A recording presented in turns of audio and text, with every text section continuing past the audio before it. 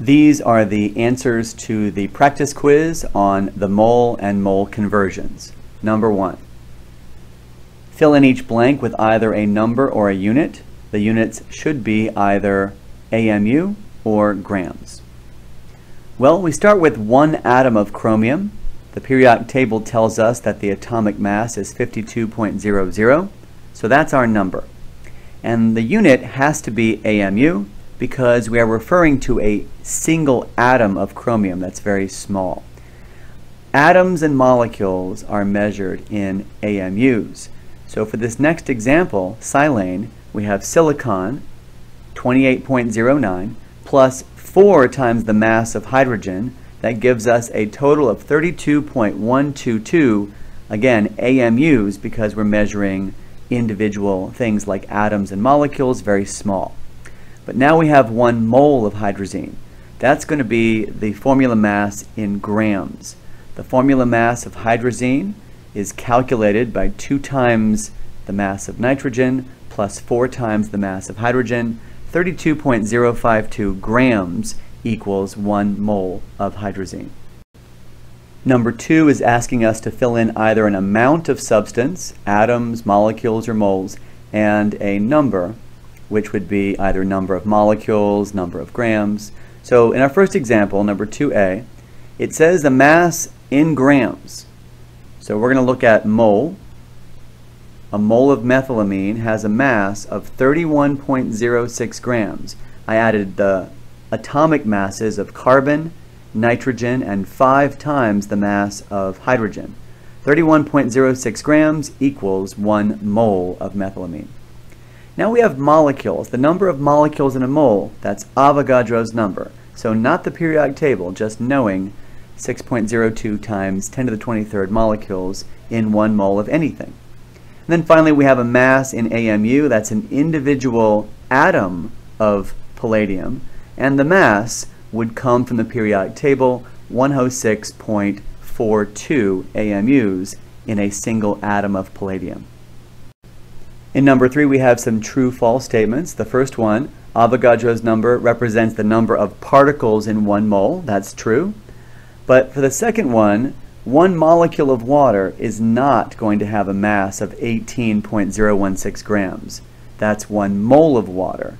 Grams is a much larger mass unit. If it was an individual molecule of water, it would have been 18.016 AMUs. For letter C, a mole of chlorine does contain 6.02 times 10 to the 23rd particles, but those particles are not atoms of chlorine. Those particles are molecules of chlorine. 1 single molecule of chlorine contains 2 chlorine atoms. So therefore, 1 mole of chlorine contains 2 times Avogadro's number of individual chlorine atoms. So correct answer for number 3C is double Avogadro's number, 1.20 times 10 to the 24th. And then finally, we do use AMUs for small materials, but this says 1 mole, so it's going to be 16.042 grams equals 1 mole of methane gas. In number 4, we have to calculate the mass of copper that contains the same number of atoms as 5 grams of calcium. First, let's convert 5 grams of calcium into moles. So the periodic table tells us that 1 mole of calcium has a mass of 40.08. Then we can convert moles of calcium into number of atoms using Avogadro's number, and we get 7.51 times 10 to the 22nd atoms of calcium. That same number of atoms of copper would have to be converted back into grams of copper, so we're going to use Avogadro's number to convert from atoms to moles, and then we'll use the periodic table and discover that 1 mole of copper has a mass of 63.55 grams. So our final answer is 7.93 grams of copper. Now there's a different way you could have done this problem and still get the same answer, 7.93 grams. Here's how you might have done this. If in fact the 2 samples contain the same number of atoms, it should make sense that they would also have the same number of moles. So once I convert from grams of calcium into moles of calcium, I can recognize that the ratio of moles of these two elements is 1 to 1, and then just go right back to grams using the atomic mass of copper. So what I did here in this calculation is I avoided Avogadro's number. Because I recognized that the same number of moles was present, I still get the same answer, 7.93 grams of copper.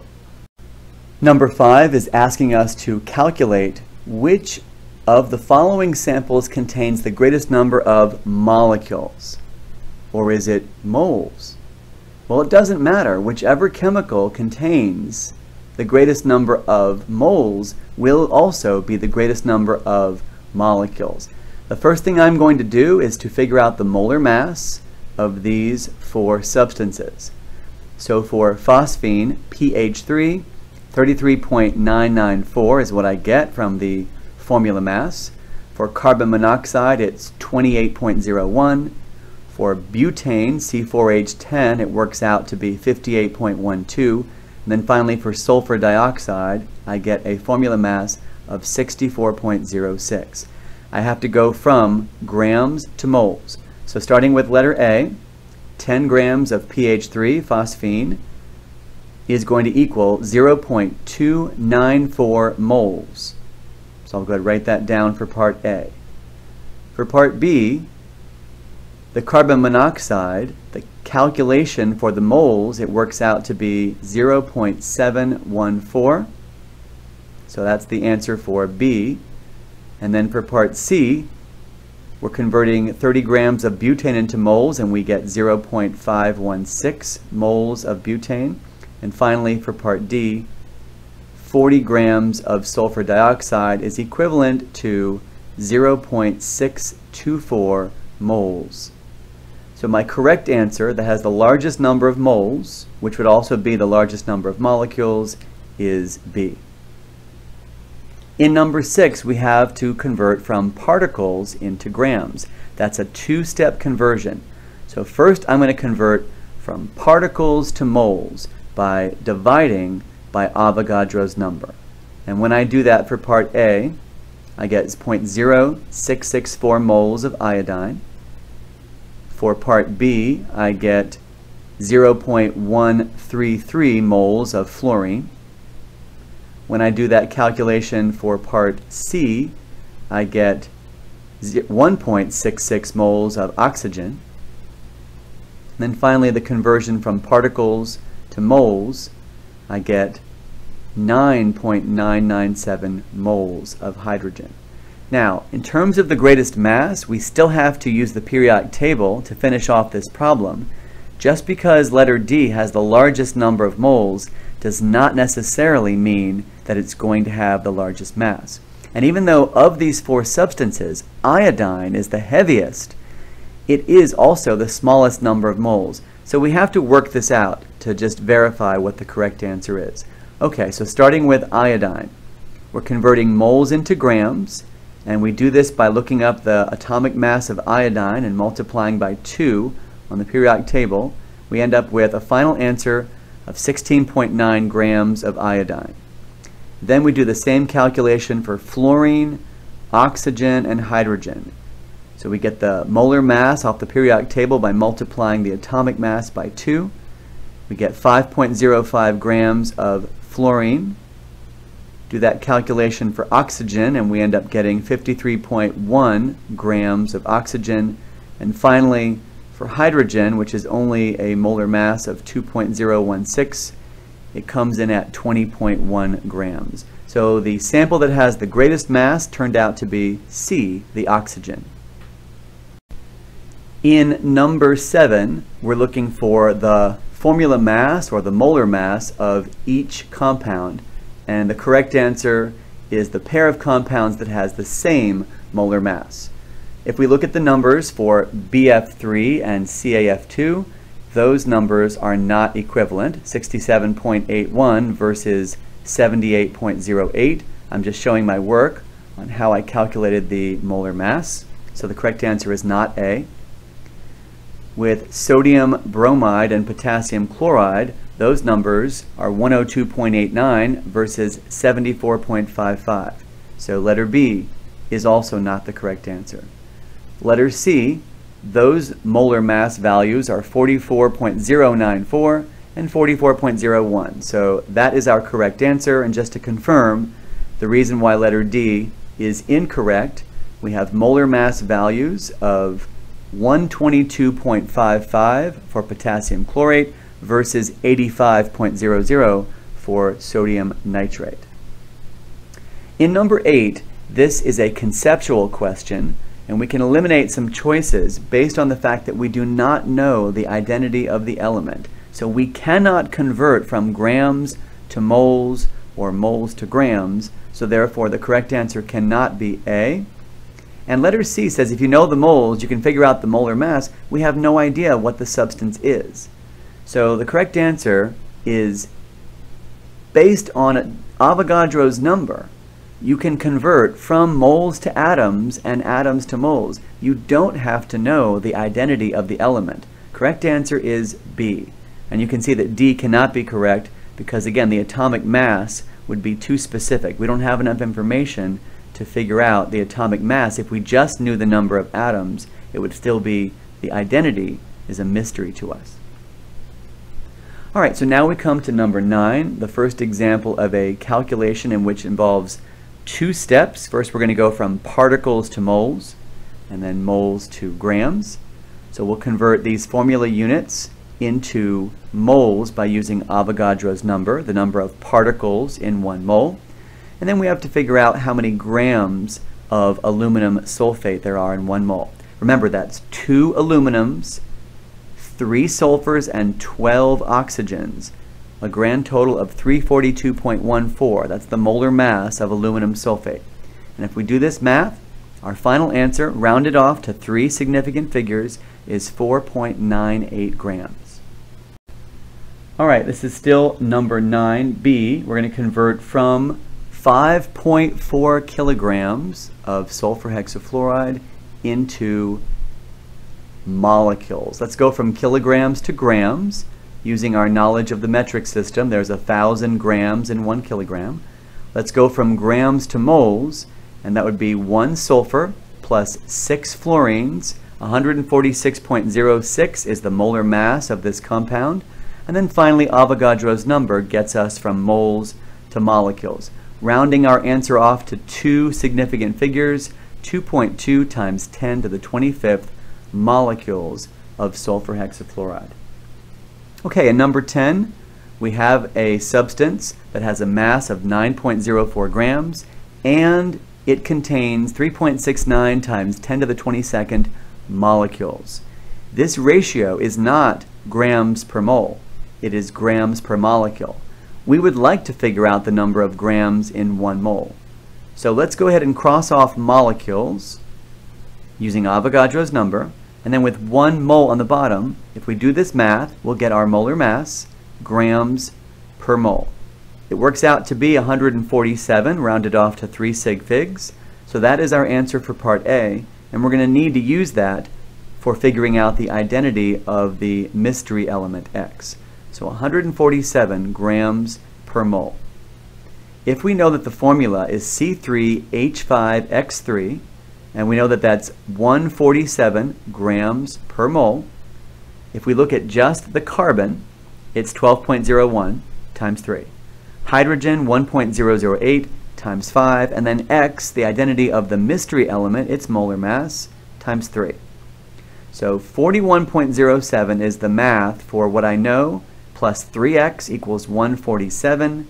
When we solve for x, x equals 35.31.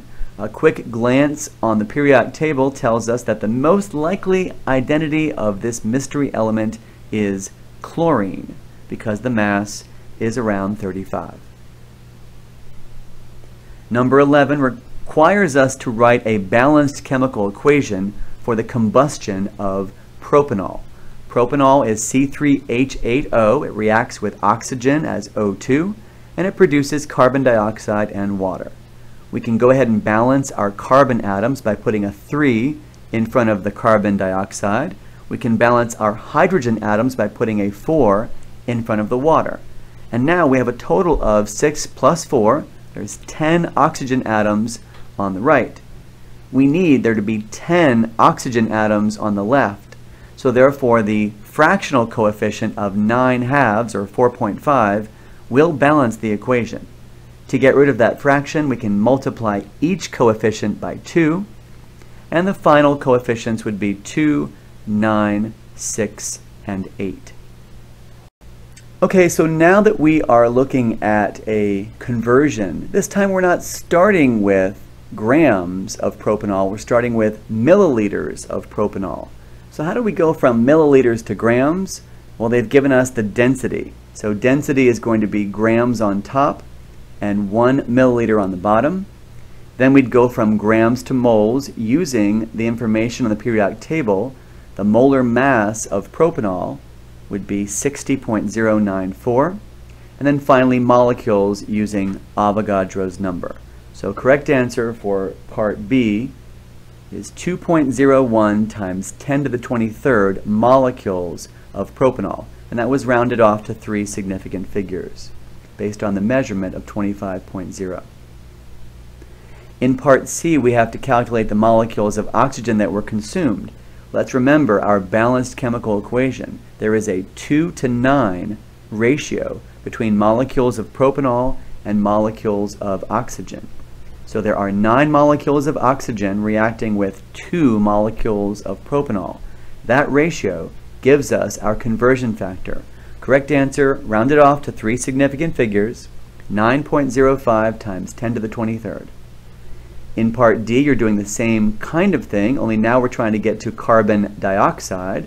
You're still going to use the same number of molecules of propanol that you had calculated in part B, but this time the ratio would be 6 to 2, or you could say 3 over 1, that's fine. And when you do that math, you get your answer rounded off to 3 sig figs, 6.03 times 10 to the 23rd molecules of carbon dioxide produced. Now our final question is sort of a reminder of things you learned before, and that is, how do I calculate the percentage of carbon by mass if I'm given a formula?